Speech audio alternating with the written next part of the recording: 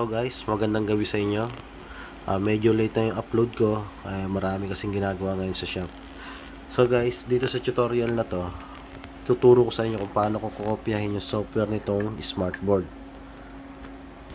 Ang model ng Smartboard niya ay TP-MS338PV801. So guys, good working yan, hiniram ko lang para in the sake of the video natin, may pakita kung paano kopyahin yung software niya. So kailangan natin ng programmer, VGA cable, saka isang blankong USB. So i-check muna natin kung blanko nga yung USB. Ayan, sinampak ko. Check natin ngayon. Continue without scanning. Ayan, so guys, blanko nga. Okay. So, ayan, naka-prepare na. Naka-open na rin yung software, application natin, application software natin, RT809F. Ayan na. Okay, so, ang mainboard natin ngayon is, hindi pa nakasaksak, nakapatay pa siya. So, isasaksak ko siya ngayon. Tanggalin na natin ito, lagyan na natin dyan. So, guys, sasaksak ko na. Ayan. Nagkaroon na ng power standby yung mainboard natin. Okay. So, ito naka-open na. Click natin yung parameter setting. Lagay natin sa auto select. Ayan. And save. Okay. So, auto ISP natin. Ayan. Naka-connect naman tayo sa mainboard. So, porket naka-connect na tayo, hindi po ganun kasimple na makokopy na natin yung software ng Smart pag ni-read natin. So, try natin para makita nyo rin. Ni-read ko. So, unable to detect memory chip part number. Isa pa ulitin ko ulit. Unable to detect. Okay?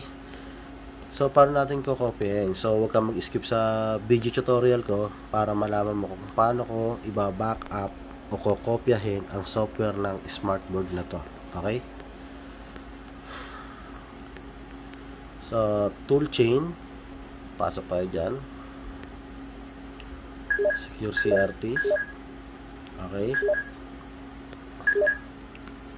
Serial common 6. Connect. Okay, ayan. So, naka-standby pa to. Ayan, naka-standby pa siya. So, yung blankong USB natin, mamaya natin papasok yan. Diyan ka lang muna.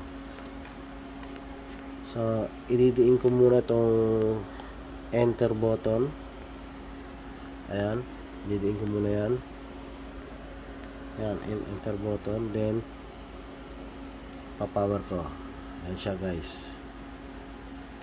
So ayan, nakapasok na tayo sa pinaka system nya. Okay. So papasok na yung USB dito. Okay. So magbibigay tayo ng command. Guys, naka-standby pa rin to Ayan, para alam nyo, naka-standby pa rin yan. Magbibigay tayo ng command. MMC space DD space MMC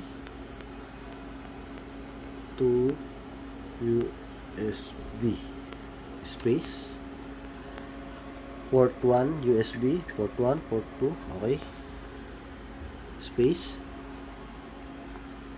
1.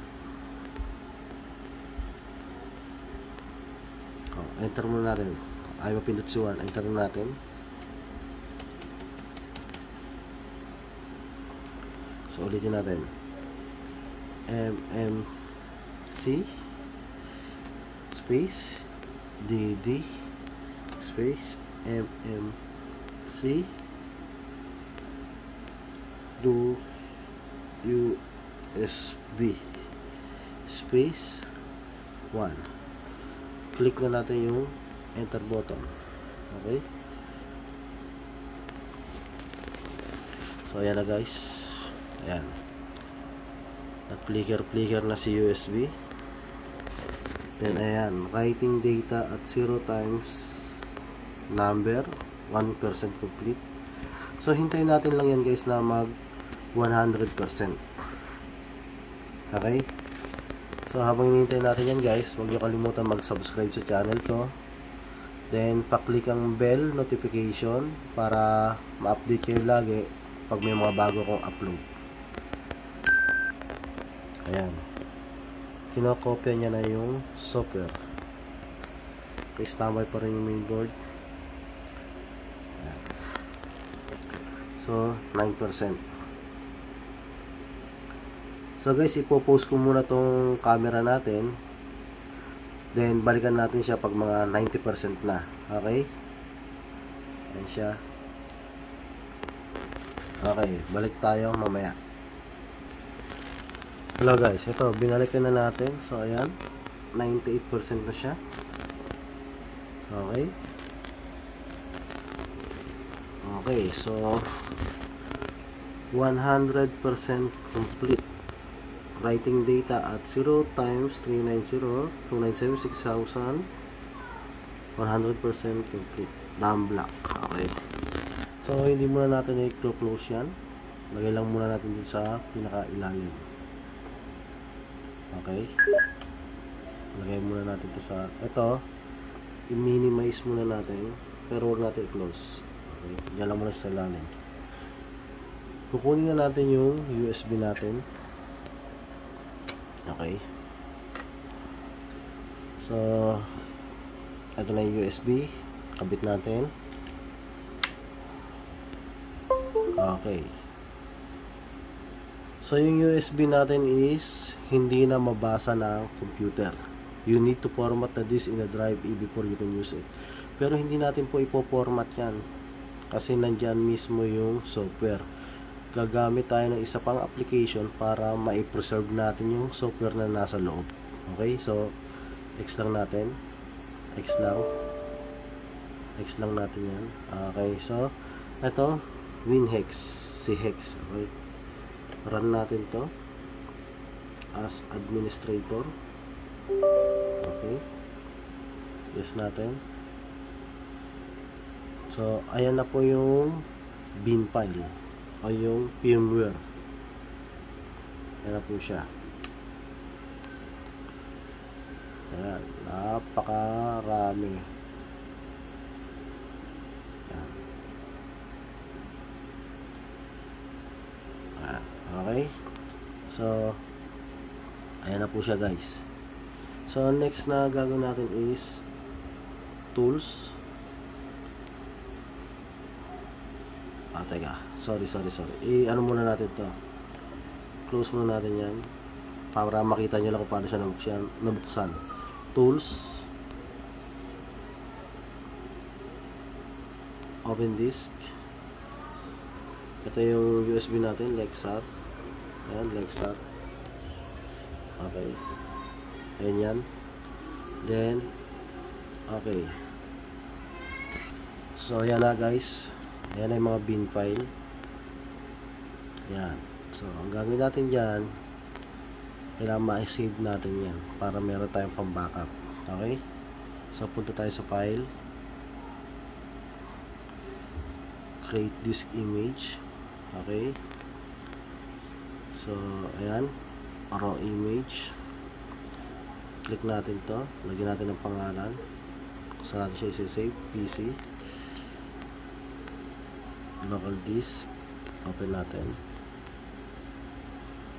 lagyan natin ng pangalan. So ipapangalan natin sa kanya is TP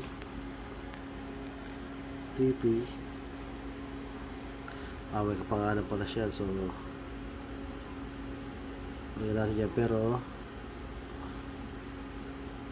hindi yan ang buong pangalan. TPMS 358 backup. Hindi spell backup space. .im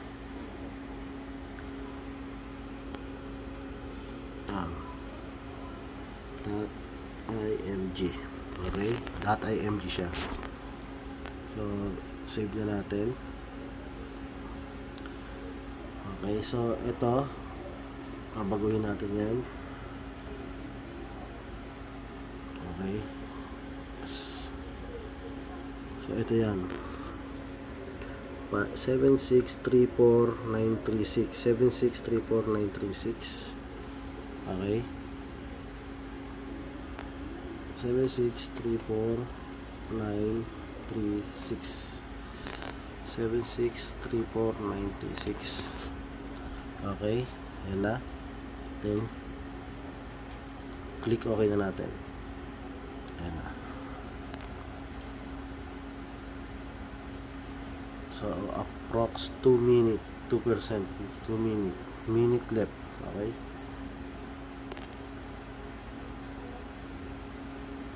ayan. So kanina yung USB natin hindi na mabasa, not formatted, pero dahil sa application na to nabasa niya yung USB, may preserve na natin ngayon yung software. So hintayin lang natin guys, matatapos na yan. 24%. So guys, napaka-importante may backup tayo para kung sakali may darating na kaparehas niyan, kamodel ng board na yan, hindi na tayo mahihirapan i-recover o magawa yung isang board kasi meron tayong software. Kadalasan lang naman nasisira dyan is laging nakahang o kaya naka-standby. Yan, 45%, 46%. Okay, balikan natin guys siya pag nag 90% na. Yan guys, binalikan na natin siya. So ayan, 96%. Standby. Okay, so sabi dito imaging completed 3.6 gig. Okay, so close na natin to, yung software na to. Close na natin yan. Pwede na natin din i-close to. Okay, so tingnan natin kung saan napunta yung software. Okay, ito na yan. Ayan, TPMS3582801 backup. Okay guys, ayan, so successful tayo, na backup natin yung software ng isang smartboard. Okay, so sa next tutorial ko, ituturo ko naman kung paano ko siya ipang re-recover sa isang nakahang na smartboard. Okay, okay, thank you guys. Sana may natutunan kayo sa tutorial ko. Huwag niyo ulit kalimutan mag-subscribe at i-click yung bell notification para lagi kayo updated sa mga upload ko. Guys, thank you.